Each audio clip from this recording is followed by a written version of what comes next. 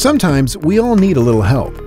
In this educational video, you'll learn how to access Smart Help and remote support features on Applied Biosystems Quantstudio 7 Pro Dx Real-Time PCR system. First, make sure the instrument is connected to Thermo Fisher Connect. Then, select the Settings tab. From here, tap Maintenance and Service, and then touch the Smart Help button. You can either select the Instrument Services or Technical Support option, depending on your needs. Then, write a short description or create a voice memo of your problem, and attach any necessary run files. Click Send, and our support team will contact you shortly. In some cases, our team will need to remotely access your instrument in order to provide remote support.